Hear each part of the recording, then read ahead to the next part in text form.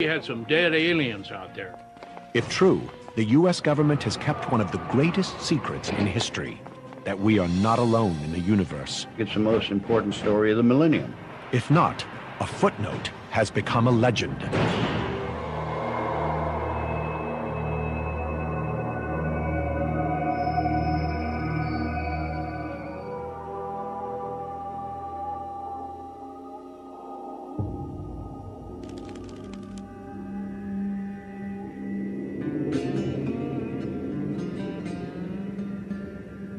In the summer of 1947, rancher Mac Brazel came across some unusual debris in one of his fields. Brazel loaded his truck with some of the material and drove 75 miles to Roswell, New Mexico.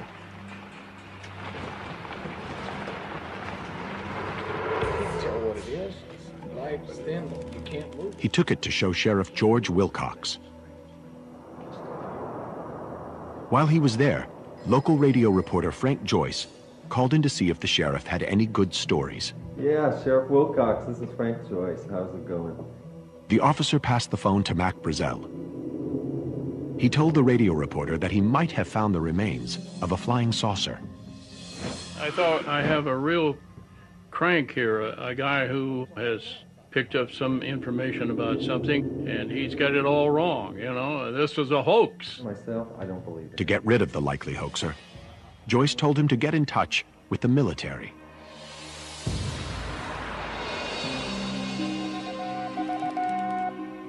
Welcome back. This is Frank Joyce with KGFL, Roswell, New Mexico's East. 2 days later, Frank Joyce received a visitor. It was Lieutenant Walter Hote, press officer for America's only nuclear bomb squad, the 509th, stationed at Roswell. He owed me a story. I had complained to him recently about he had given a story to somebody else, and I'd been left off the list. So he brings this in. I picked it up, and as I glanced, I knew instantly it was the man on the phone. The press release stated that U.S. Army Air Corps had recovered a flying disc from a ranch north of Roswell. Frank Joyce drew only one conclusion. The U.S. Army Air Corps says they have a flying saucer. It's got to be from outer space. This just in, ladies and gentlemen. Joyce broadcast the extraordinary story to his local audience. It was possibly the biggest news scoop of all time. It's still the only time in the history of the United States where the government has said, we've got a flying saucer. Headline edition, July 8, 1947. The Army Air Forces has announced that a flying disc has been found and is now in the possession of the Army. The release revealed few other details. It said that a local couple had seen an unusual craft in the sky on July 2nd. A Major Jesse Marcel had recovered the debris, and it was now being taken to higher military headquarters. The incredible story was quickly picked up by Associated Press and released around the world. As soon as this story came out, all hell broke loose. New York calls, London calls. God, the world wanted to know about this. The concept of flying discs or flying saucers had caught the world's attention just 2 weeks earlier.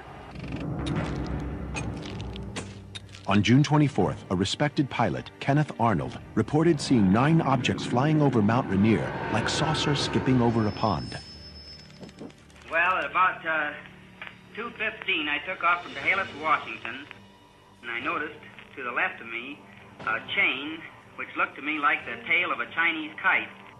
They looked something like a pie plate that was cut in half with a sort of a convex triangle in the rear. Even though Arnold described the craft as having bat-like wings, the image of a flying saucer lodged with the public, and the term stuck. Over the next few weeks, hundreds of sightings of these new flying saucers were reported. The breaking news that one had been recovered near Roswell would at last unravel a mystery on the minds of anxious millions. What were these craft? How did they travel so fast? And were they from this planet or another? I don't believe that it was anything belonging to the United States. I don't believe it was anything belonging to Russia. The news of the recovery was important enough that FBI Chief J. Edgar Hoover asked to be kept informed. The mystery material was flown to Fort Worth, Texas, for analysis. 4 hours later, a press conference was called by Base Commander General Roger Ramey. He told the media that contrary to earlier reports, the debris was from nothing more than a weather balloon, and certainly not a flying saucer. Major Marcel, who had collected the material, posed with the mundane-looking debris. The public quickly accepted the military's explanation. Most people don't realize that back 60 years ago, things were a lot different than they are today. If you were told by the government that it was a pink elephant, you would accept that. Overnight, one of the greatest headline stories became nothing but a footnote. And it may have remained a footnote forever, if it weren't for one eyewitness And that would be the official story. whose testimony would reopen the Roswell case and shock the world. So, tell me what happened back in 1947. In late 1978, a UFO researcher was introduced to retired Major Jesse Marcel, the intelligence officer who'd collected debris from the original crash site. I went down and visited him when I was in Florida. Got first-hand testimony from him, sitting closer than you and I are right now. And it was very impressive. They told me Marcel declared that there had been a cover-up. a weather balloon that had crashed out there. He said that the weather balloon material shown to the press had been switched. What he'd found in Roswell in 1947 was not from this planet. This foil-like material that you could fold and fold and fold again, it would unfold on its own. Memory metal. Very thin, very lightweight. You couldn't cut it. The I-beams, the weight of balsa wood, but it wouldn't burn. This stuff wouldn't cut. Had strange symbols on it. I don't know what it was. Maybe it was a spaceship. Maybe there were aliens out there. I don't know. But I know it wasn't a weather balloon. Although the interview first came out in the National Enquirer, Jesse Marcel was certainly no crank. It was the intelligence. Today, Roswell, New Mexico is the UFO capital of the world.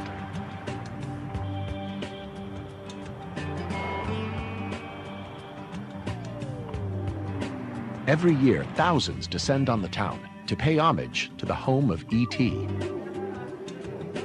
Toys and t-shirts depict the aliens believed to have landed here in 1947. A museum is dedicated to maintaining the integrity of the Roswell legend. While some come out of curiosity, most ufologists are convinced that the government has been hiding the evidence of ET for 60 years. A Gallup poll in 2005 showed that 1 in 4 American adults believe that extraterrestrials have visited Earth. Self-styled UFO investigators like Dennis Balthaser have been coming here for years to try to piece together the Roswell enigma. Something happened here in 1947 that was covered up, and 60 years later is still covered up. No single piece of physical evidence from the 1947 crash has ever surfaced publicly. Declassified documents haven't as yet revealed any compelling evidence, so UFO campaigners are forced to rely almost solely on individual testimony. The witnesses, to me, are key. Those are key ingredients to solving this. Now, getting the witnesses to talk is a different story. Since 1978, over 100 witnesses have been persuaded to talk. Many of them, like George Newling, offer little more than glimpsed memories. What I seen, it wasn't made in this world. 17-year-old Private Newling was working on B-29s at Roswell in 1947 when he remembers catching sight of something he thinks was part of a spaceship. The first thing that caught my eye was this object that was in the bomb racks, and it was the color that fascinated me. It was a gray, but nothing I've ever seen then or before or after. Testimonies like this, made decades after the event, have been pieced together to tell the Roswell legend in a series of sensational books. Postman turned UFO author Don Schmidt has been following the Roswell mystery for nearly 3 decades. His numerous books on the subject have made him one of the key champions of the legend. Schmidt's witnesses have convinced him that the government actually recovered a flying saucer back in 1947. All of our witnesses are telling us it was the first press release. That was the correct one. They recovered the flying saucer. Thanks to these accounts, the UFO community often cite Roswell to be the best proof that extraterrestrials have been here. But they face a wall of scientific disagreement. Eyewitness accounts are completely unreliable. And we know this from a huge amount of research done in the 1990s following the false memory, recovered memory business of people recovering memories of things that happened decades before that in fact never happened. The legend begins with why aliens noticed Earth in the 1940s. What is the one specific intelligence signal that is still traveling out through our galaxy? And that's that first atomic bomb flash from June of 1945. And it still took them 2 years to get here. And they appeared to have arrived in mass to some degree in the summer of 47. In fact, the first signals in space were a decade earlier with the advent of radio and television. I think they were here to scope out the activity here. You'd want to find out about the military. You had White Sands Proving Ground, where they were doing all the V-2 rocket launches. Los Alamos, where they were still conducting atomic research. And then here in Roswell, where you had the first atomic bomb squadron, the 509th Bomb Group. Other Roswell campaigners think the aliens had come here to save us. Maybe they came to help us. Roswell is less than 100 miles from where the atomic bomb was set off 2 years before the incident happened. Were they sitting out there wondering what are these clowns up to? Are they going to self-destruct? Don Schmidt has interviewed military witnesses who recalled monitoring UFOs in New Mexico in June 1947.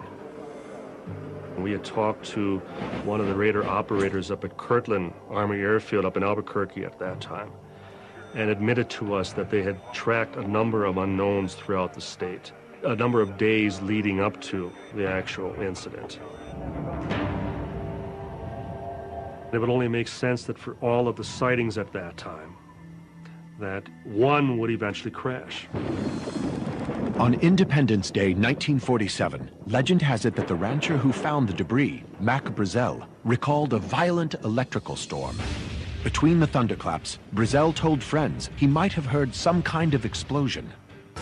The Roswell story tells that one of the alien spaceships was struck by lightning, causing major damage. Debris from the stricken spaceship fell onto Mac Brazel's field before crashing into the ground 35 miles away. So when did you say you found it? I just drove out and it was all over the place like this. Once the story reached the Roswell Army airfield, 2 intelligence officers were dispatched to evaluate and collect the debris. Major Jesse Marcel and plainclothes officer Captain Sheridan Cavett filled several sacks with the material. That night, Major Marcel took some of the debris home and showed it to his 11-year-old son, Jesse Jr. And when I walked in, I thought, well, why are you waking me up just to look at some garbage here? And he says, no, I look at this carefully because this is not anything you'll ever see again. And he says, I think this is parts of what they call flying saucers. In the meantime, they've also learned that there's another site much closer to town, also based on civilian testimony. A now dead witness, Jim Ragsdale, professed to have been with his girlfriend when he saw the spaceship crash 50 miles northwest of Roswell. In an affidavit, the local Romeo told how the military quickly arrived and removed both the crashed alien spaceship and its dead crew. North of town, they are loading onto a flatbed and loading into ambulance trucks the remains of a ship and crew. According to Ragsdale's testimony, 4 extraterrestrial bodies were found in the wreckage. The aliens were said to be small, with large heads and huge eyes. We have talked to witnesses who are first-hand witnesses, second, third, fourth-hand witnesses. Their stories pretty well collaborate the description of the bodies that were found. It's probably this. Radio reporter Frank Joyce remembers that Mac Brazel told him there were alien bodies at the first debris site. The key question I asked him was, look, were there any passengers? He said, yes, there were little people. They were not human, and they were dead. In other words, he had some dead aliens out there. If any of these reports were accurate, a crashed alien craft and its dead crew were now in the hands of the U.S. military. Several witnesses claimed the military then took the debris and bodies to Hangar 84 at Roswell's Army Airfield. We've heard of military surrounding the hangar, the debris and bodies. Inside the hangar, guarded, military outside with weapons. I have interviewed a witness who claims to have seen a body in the hangar where the debris was taken prior to being shipped to Wright Field up in Ohio. Wright-Patterson Airfield in Ohio is a top-secret military base for examining enemy aircraft. Only second-hand testimony exists of alien materials being flown there, but it has become an accepted part of the Roswell legend. Back in Roswell, eyewitnesses, like Jim Ragsdale, testified that there was a huge recovery operation. 50 to 60 troops are up at the debris field on hands and knees, shoulder to shoulder, picking up every last shard of that wreck. Yeah, that's good. The Roswell defenders also claim that as part of the cover-up, the military ransacked media offices. We have numerous accounts from the radio stations as well as the newspapers describing how military MPs went from office to office, confiscating, ransacking desks and file cabinets. UFO promoters report that a number of witnesses, like rancher Mac Brazel, were threatened to keep the story quiet. And when he's finally allowed to return home, he's sworn to secrecy. He was, by all accounts, a broken man. It's quite clear that the government resorted to very extreme measures in keeping this quiet. The Roswell legend only came to life in the late 1970s, 30 years after the fact.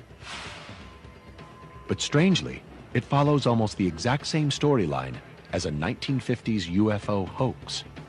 Coincidence or not?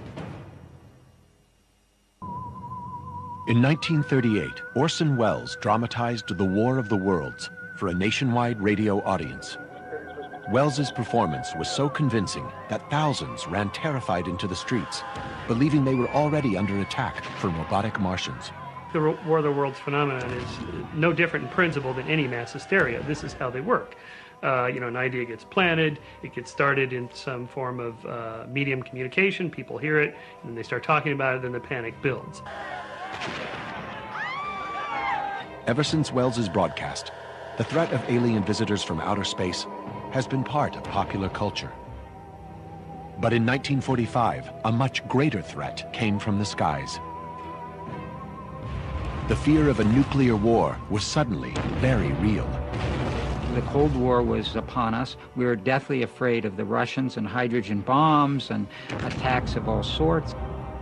Then, to add to public fear, in June 1947, there were hundreds of sightings of unidentified flying objects. What were they, and who did they belong to?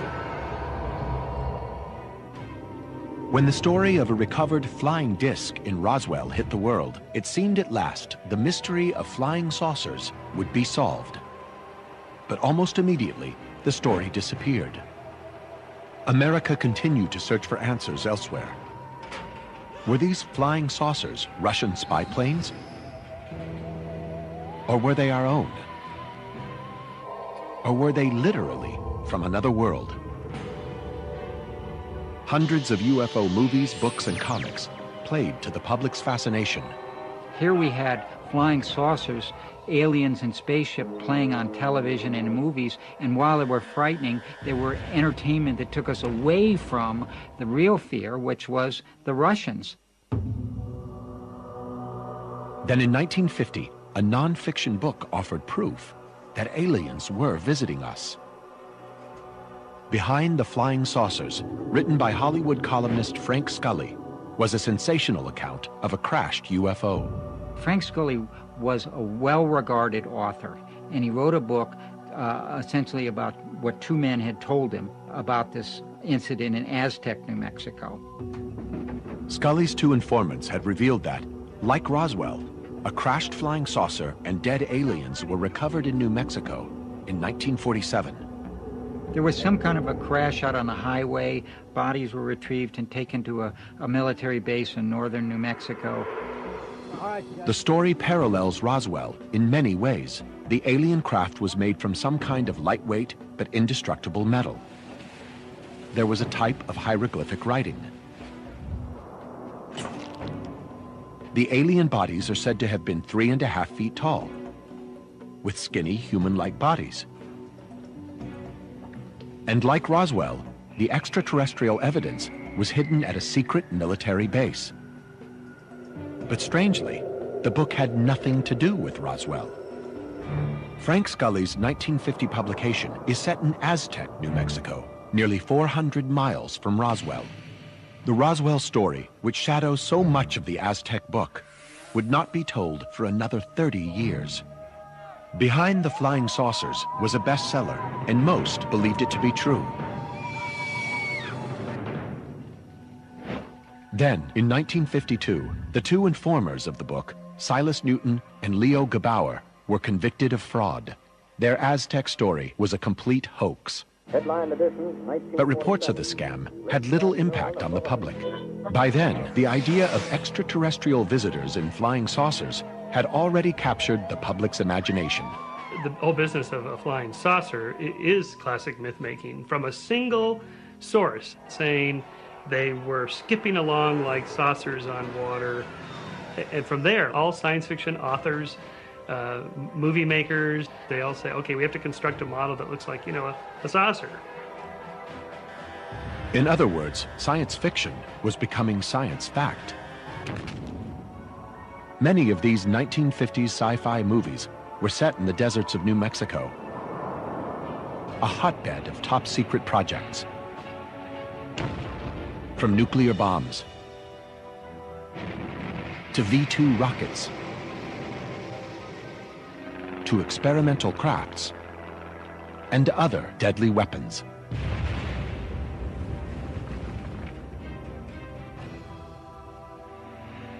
All these projects were shrouded in secrecy and intense security. When a V-2 rocket crashed in Alamogordo, New Mexico, it created a massive military operation.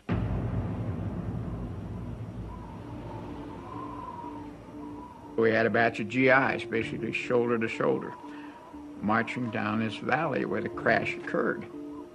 Naturally, some people had picked up a few pieces of metal and said, I've got me a souvenir. The Army went door to door, so they recovered all the wreckage. Such covert action eventually created suspicion among the public. Science fiction started to paint the military as the bad guys. Then in the 1960s came the Vietnam War. It was the first war the Americans weren't likely to win. The huge loss of life and clandestine operations changed Americans' image of their government. Richard Nixon's deceptions and scandals added to the nation's growing distrust.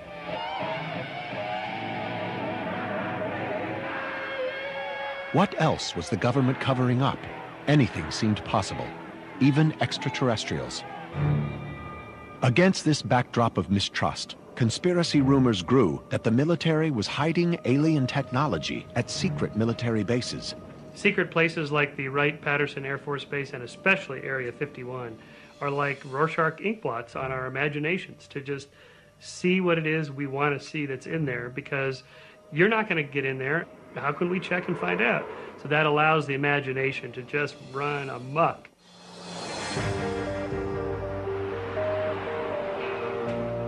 UFO advocates fervently believe that the government is hiding an alien craft and its dead crew. Something did crash. Something was recovered. Whatever was recovered, the government still has it in its possession. Sensational books and films have made bold claims of an incredible military cover-up. But demands on the government to make public any secrets on extraterrestrials have failed to uncover any relevant information. SETI is an independent scientific body searching space for any signal of extraterrestrial intelligence. The facts are that we haven't found the signal from space that would tell us that there's somebody out there. Is it possible that ET could have known about Earth in the 1940s? Shostak thinks the theory of aliens noticing atomic blasts in 1945 is implausible. Well, that means they can't be more than 1 light year away, right? Because it would take a year for the signal, the light from those explosions to get to them, and they have to come back down here. They can't go faster than the speed of light. So 1 year out, 1 year back, that's 2 light years to get back here by 1947. There are no stars within 1 light year of the sun. Whatever the truth about Roswell, the fact remains that from June 1947 onwards, there were UFO sightings all over America. 1 year later, the Pentagon responded with an investigation to gather military and civilian testimony. It became known as Project Blue Book. In June that year, just 12 months after the supposed Roswell incident, a Project Blue Book advisory committee met in secret to discuss their findings. Colonel Howard McCoy, Chief of Intelligence for the Army, confirmed at the secret meeting that the military had never recovered a flying saucer. He then went on to make a statement that is devastating to the Roswell case. McCoy said, and I quote, "I can't even tell you how much we would give to have one of those crash in an area so that we could recover whatever they are." If the alien story of Roswell were true, such a recovery would certainly have generated a huge military paper trail. But no compelling documentary evidence has ever emerged which supports the UFO claims. Their only proof comes from witness accounts. This long list of witnesses is very curious because they didn't come out of the closet, so to speak, until the 1980s when Roswell became the Roswell incident, the mecca of ufology. And that tells us more about modern myth-making than it does about eyewitness accounts. In 1989, claims that dead aliens were at the crash site created quite a stir. But these claims only surfaced 40 years after the event. The first to mention extraterrestrial bodies was retired mortician Glenn Dennis. Glenn Dennis was a mortician at Ballard Funeral Home. He claims that he knew a nurse out at the base at the infirmary that was involved with taking notes while they were doing an examination on a body. And she had drawn a sketch of an alien face and hand and given it to Glenn. Neither the nurse nor the original drawing has ever been found, causing suspicion of the claim. Dennis redrew what he asserts the mystery nurse had shown him. Seth Shostak wonders why the aliens look so humanoid. It's unlikely that the aliens will look like us, but it's very handy if you're making a film or a TV series about aliens that they look something like us, because otherwise, how are you going to relate to them as a member of the audience? Frank Joyce recalls that rancher Mac Brazel told him that there were also alien bodies up at the debris site. I remember on the phone he told me he had some dead aliens out there. But Major Jesse Marcel, who was keen to prove the debris was alien, never mentioned any bodies. My dad never saw them, or if he did, he never mentioned it to me, but I think had he seen them, he would have certainly made it be known that, yeah, there were some people out there too. Even the UFO community has mixed feelings about the allegations of alien bodies. The part about the Roswell incident involving bodies, is extremely questionable, primarily because nothing was mentioned about them for many years, and the number of bodies varies depending who you talk to. Dennis Balthaser acknowledges the Roswell story is littered with unreliable witnesses. Some witnesses have decided to elaborate on their stories. Some have outright lied. Some weren't involved at all, but have given the impression that they were. The false testimony and many hoaxes in the Roswell legend are reminiscent of the 1950 novel Behind the Flying Saucers. The only concrete part of the Roswell legend is that some kind of debris was found in Mac Brazel's field in 1947. When Jesse Jr. saw the debris as an 11-year-old boy, his father was already convinced it was extraterrestrial.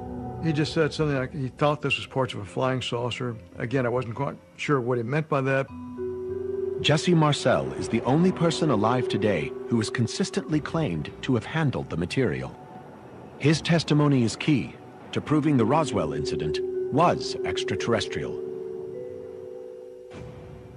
But Dr. Michael Shermer argues that a young boy would be strongly influenced by his father's opinion. An 11-year-old boy is going to be hugely influenced by his father under any conditions. But in this case, his father is a well-respected military officer. Of course, he's going to be influenced. Even though he's an important witness, much of what Marcel describes sounds commonplace. There's a lot of metal foil, kind of a thick aluminum wrap type of material, and there was some black plastic material looked like bakelite at that time. Legend has it that the metal foil had extraordinary qualities, but the young boy saw none. I know that the foil was supposed to have been like metal with a memory where if you bend it, fold it, it would unfold. Well, I didn't see that. Other key witnesses, including Mac Brazel, suggest the debris was quite ordinary.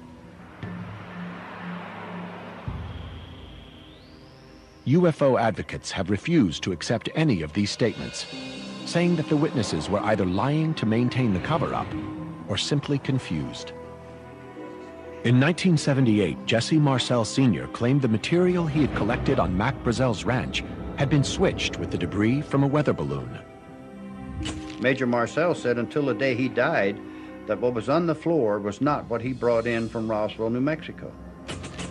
To ufologists, that explains why the debris in press photos looked like a weather balloon, not a flying saucer. But amazing new testimony from Marcel's own son suggests the Major thought the debris reporter saw actually was part of an alien spaceship.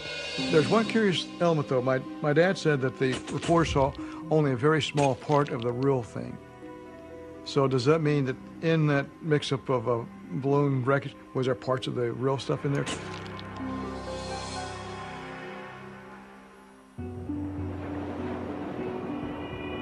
Today, Jesse Marcel admits that it's possible that the foil-like material in the photographs and what his father had brought home could be the same. Well, you know, the foil did not have the paper backing. Could have been confused with the foil that I saw. Jesse Marcel remains convinced that there was one thing in the debris that could only be extraterrestrial. He describes small metal-like I-beams with hieroglyphic symbols. That metal beam, like a small miniaturized I-beam, and it had these purplish violet symbols on the inside edge of that. You know, my dad says something like, "This is alien writing." While Marcel Jr. describes metal I-beams, his father remembered them as not being like metal. It looked more like wood. Such contradictions among eyewitnesses are widespread among the Roswell faithful. Other key witnesses also described very earthly debris of wooden sticks, tinfoil, a tough paper, and rubber strips.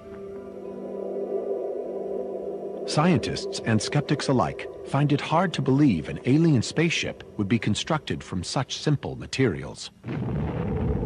If you're going to go from one star system to another, you need a craft that can go a fair fraction of the speed of light. It has to go tens, maybe 100,000 miles a second.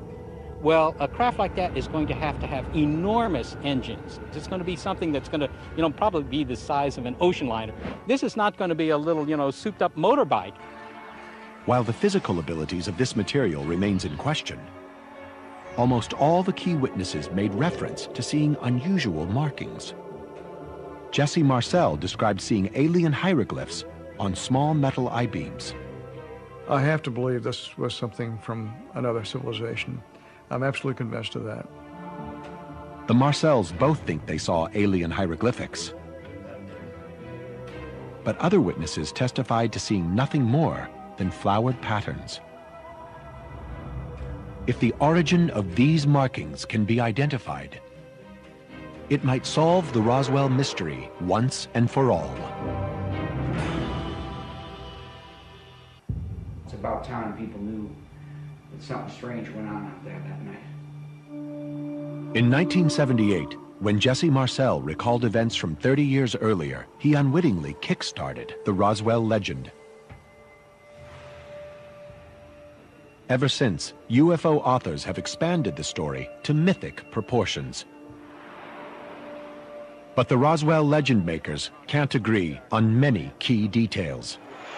Where the spaceship crashed, who actually saw it, and how many bodies were recovered changes from book to book. But the Army's counter-story that the debris was from a weather balloon was also in question. Back in 1947, rancher Mac Brazel had reported that he'd seen weather balloon debris before, and what he'd found was different. Throughout the 1980s, suspicion of a cover-up fueled the Roswell legend. Then in the early 90s, two UFO researchers, Carl Flock and Robert Todd, unearthed a top-secret mission that had long been forgotten. It offered a much simpler and earthly solution to the Roswell mystery. Back in 1945, America exploded the first atomic bomb. It was then only a matter of time until the Soviets would develop their own nuclear program. In 1947, testing began on an American secret spying program called Project Mogul. The highly classified mission was set up to listen out for any Soviet atomic test. Mogul was so classified, we didn't know what the classification was. In fact, Mogul was classified as 1A, the same as the H-bomb program. Project Mogul would use some 50 large rubber balloons to carry listening devices called transponders into the higher atmosphere. Up here, sound moved much quicker, and a nuclear explosion could, in theory, be detected, even on the other side of the world. I know it worked because I saw a beautiful signal come in one day from the Pacific, and it was an American nuclear bomb explosion, and I was tracking it right here in New Mexico. In 1947, B.D. Gildenberg was a young engineering undergraduate at New York University when the military commissioned his department to work on Project Mogul.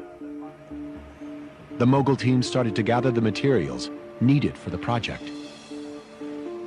One item that they farmed out to a Brooklyn toy manufacturer was the kite-like radar reflectors called Raywin targets.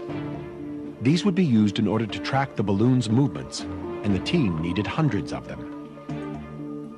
They were essentially six-pronged kites with a balsa wood frame, covered with silver foil, and backed with strong white material.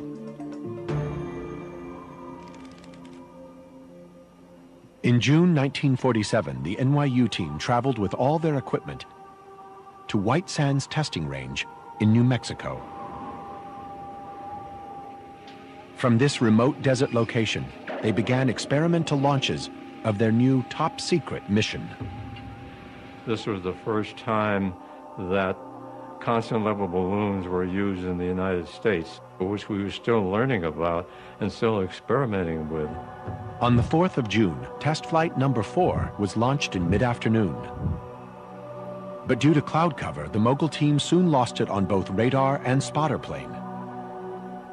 As it drifted northeast towards Roswell, The free-trailing device was some 600 feet long, twice the height of the Statue of Liberty. With up to 50 large balloons, 9 shiny Raywin targets, ballast controls, and transponders, it would have looked very different from a weather balloon. Eventually, the neoprene rubber balloons disintegrated, showering the desert below. Although the mission was top secret, the equipment itself was of little value, and the Mogul team deemed its recovery low priority.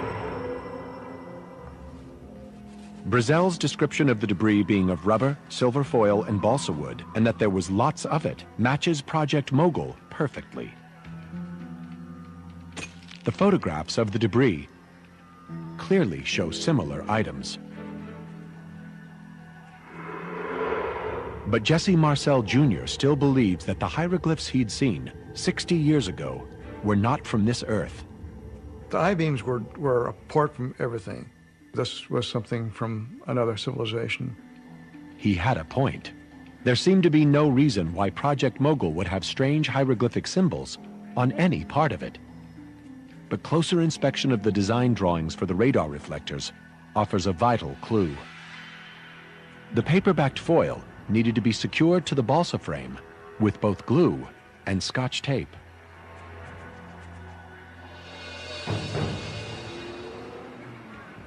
The toy company in Brooklyn, commissioned to make the Raywin targets, used what it had at hand. That included kids' Scotch tape with flowered patterns set in a purple dye.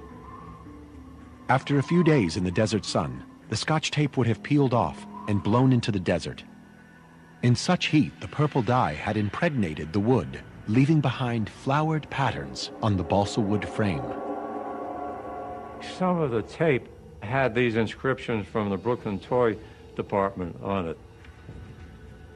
And that's where the hieroglyphics came from. And it was really nothing very exotic. Today, science sees Roswell as little more than myth-making. We have a really good understanding now of the psychology and the sociology of myth-making. How an idea gets started, it's based on some factual event, sure, but then it just starts to build, and the story gets retold, and memories are not reliable, they're filtered, and before you know it, things get completely different. Today, Project Mogul is accepted among most scientists as the rational answer to the Roswell mystery. New testimony suggests that Project Mogul and its successors may have also been responsible for the entire UFO phenomenon. From June 1947 onwards, hundreds of top-secret high-altitude balloons were launched all over America. The balloons and payloads were ever more bizarre. B.D. Gildenberg believes that these balloons were what many people were mistaking for alien crafts. I remember the CIA being at some of our launches, and they were the ones who were pushing this. Said, yeah, let these remain UFO reports as a cover-up for all these secret programs that were coming on board.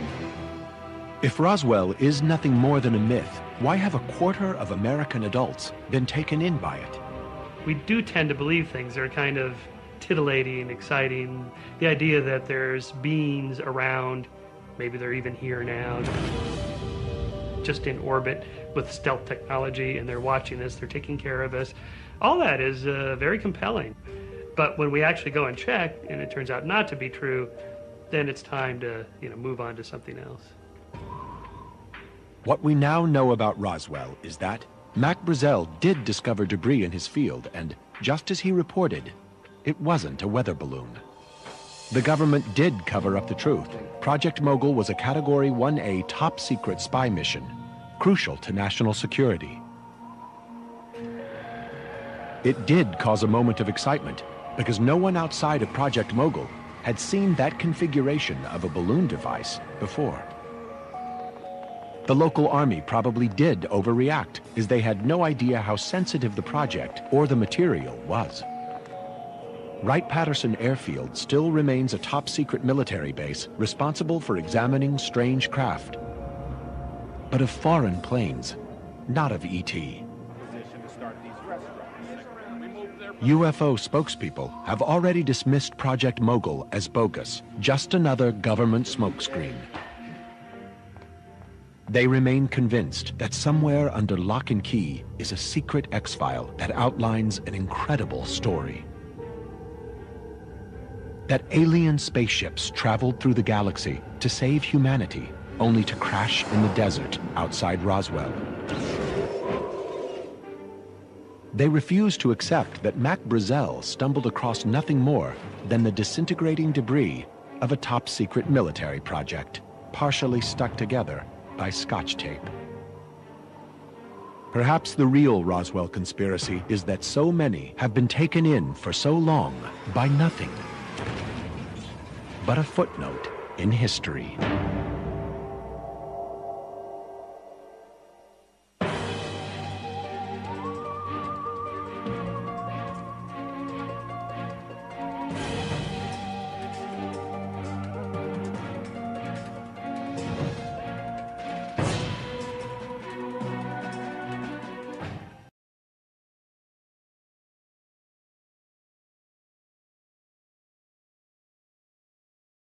Whenever the skeptics, challenge us, well, why is it you don't have any whistleblowers regarding the topic of UFOs, or more specifically Roswell?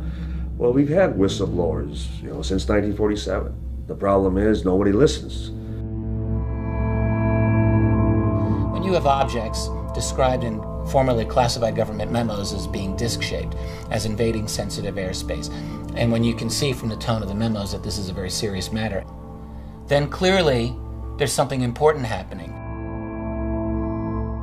There are two photographs, two slides, where you can see the bodies. This issue had been proven 50 years ago. This is a political problem. It's a political policy.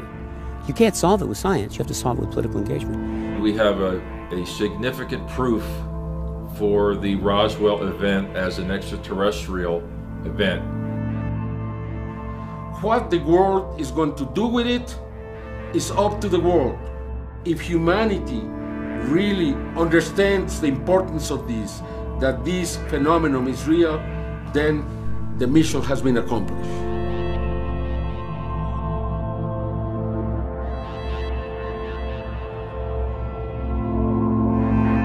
There's no other conclusion for me to draw than the conclusion that I must be going in the right direction. I must be getting close to something that they don't like.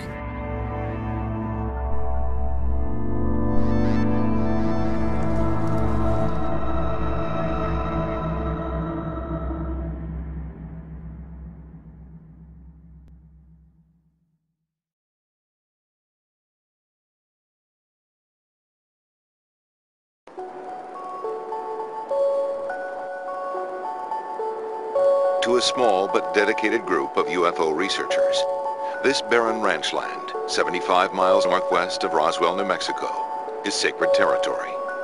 It's the place where they believe one or more alien spaceships crashed to Earth sometime in early July 1947. I think there was probably a mid-air collision that resulted in one going one way and exploding and dumping all the wreckage out in the debris field, the other making it down almost intact. Today, that crash, commonly referred to as the Roswell incident, is the stuff of legend. But we might never have heard of Roswell if not for a former nuclear physicist turned UFO researcher named Stan Friedman. After spending nearly 30 years investigating the incident, hunting down dozens of key witnesses and scores of top-secret documents, Friedman is convinced that the U.S. government is covering up a UFO crash. This is his proof. It begins in 1978, when after giving a lecture on UFOs, someone casually asks if he's ever met former military intelligence officer Jesse Marcel. Brilliant investigator that I am, I said, "Who's he?" I never heard of him. "Oh, well, he handled pieces of the wreckage in one of those saucers you're interested in." What? Friedman tracks down Marcel in Louisiana and first hears the fantastic tale about the day Marcel helped recover a real alien spaceship. There were just fragments strewn all over the area, an area about 3/4 of a mile long and several hundred feet wide. So, Jesse tells me his story was in newspapers around the world, but he doesn't remember the exact date. And he tells me how they took the wreckage to Fort Worth, Texas, and he was told not to say anything. Friedman checks with the local Roswell paper, and sure enough, there it is. July 8, 1947. Roswell Army Air Force captures flying saucer. It was a big sensational thing. Front page headlines, not just the Roswell Daily Record, which is kind of a small paper, but in the West Coast papers, Los Angeles Herald Express, huge paper, and so forth. But there's a follow-up story, too. One day later, a report from the U.S. military that the wreckage isn't a crashed UFO after all. It's pieces of a downed weather balloon.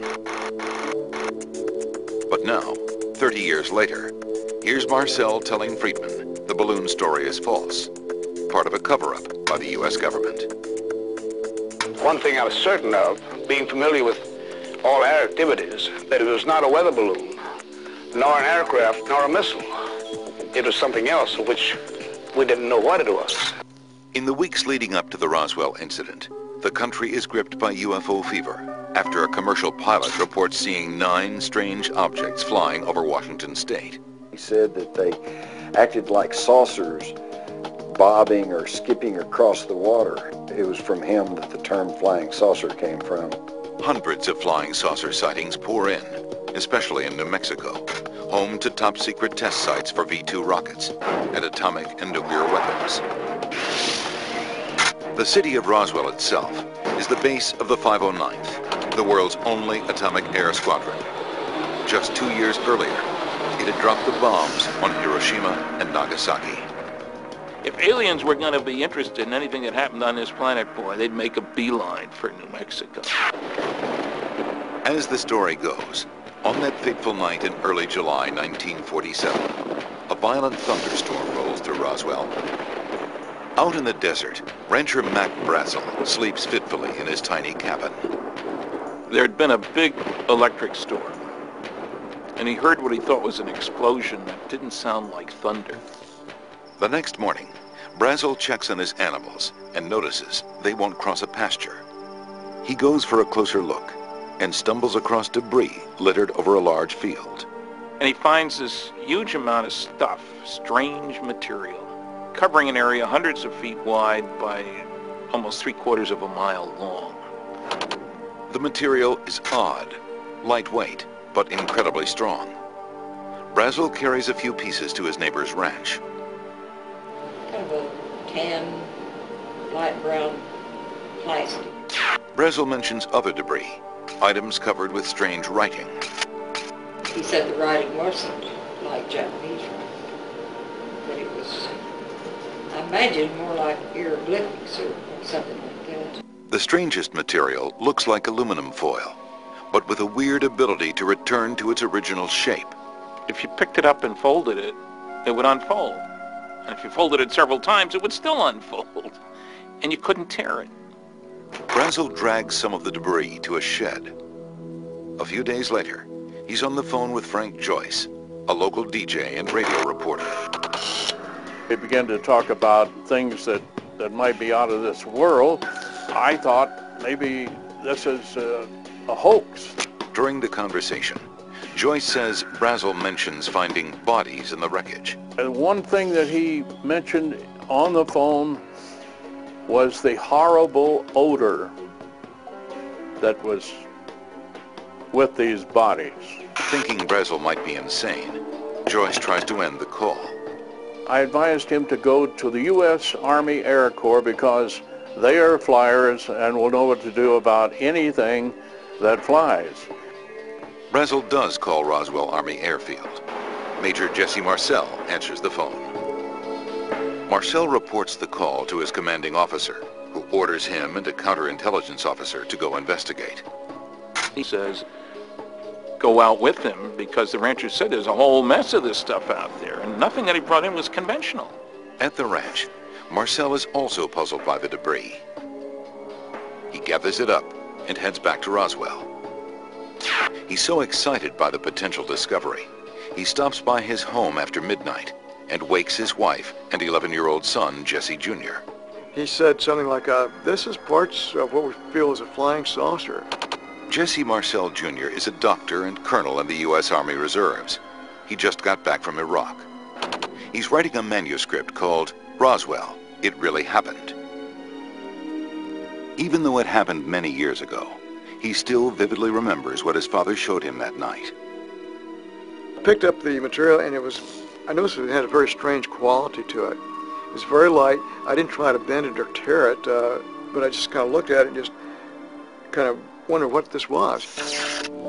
Marcel's father continues on to the base to report his findings to his superiors.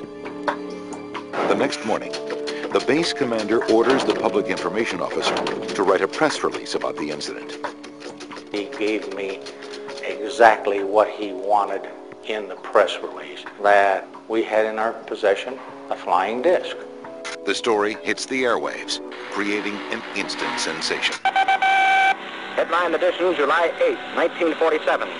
The Army Air Forces has announced that a flying disc has been found and is now in the possession of the Army. But almost as quickly begins what appears to be a government cover-up. From the time that story came out, I felt that someone somewhere was trying to stop every last word of this story.